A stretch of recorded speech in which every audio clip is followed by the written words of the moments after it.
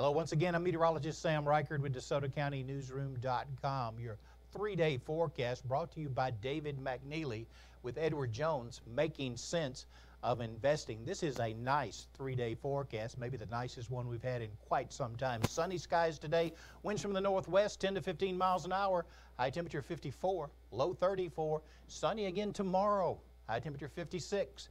Low 36, mostly sunny Tuesday, high temperature 62. And what do you not see in this forecast? You don't see any rain over the next 3 days. I'm Sam Reichard. Have a great Sunday.